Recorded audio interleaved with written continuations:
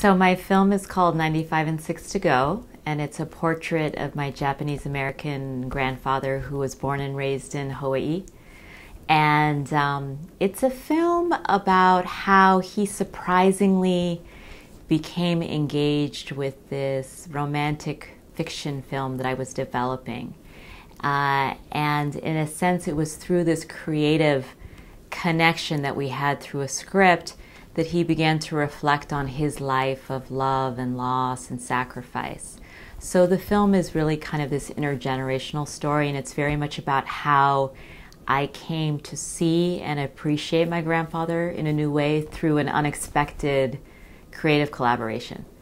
But it's also a film that's like looking at the details of his life as he's facing, mortality and just transitions after my grandmother has passed away.